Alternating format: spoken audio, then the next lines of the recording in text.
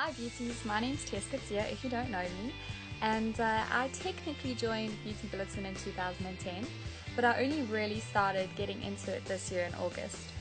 I was first asked to do the Avon review club, where I got sent some lipsticks and some lip liners, and yeah, I had so much fun doing my reviews, watching all the other ladies' reviews and seeing what they thought of the products.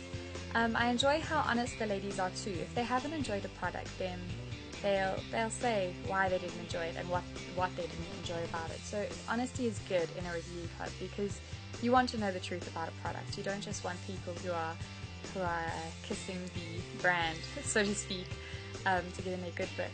So then I did Toni and Guy, and I recently did the Katy Perry perfume review, which was so much fun. There was a huge secret around it, very exciting, and there's still competitions going on with it now.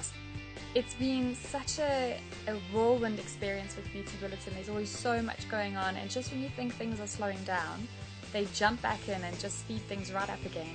So it's fantastic. There's always so much to do.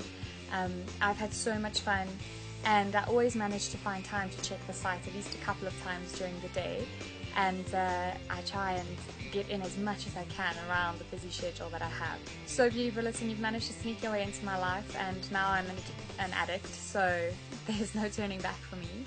I've had so much fun.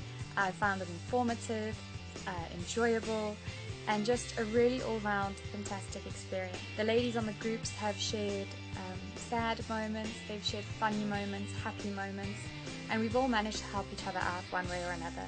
So thank you, Beauty Bulletin, for providing the forum in which real people, real women, can get together and discuss things that are on their mind, things that perhaps they've had a bad experience with products or great experiences with products.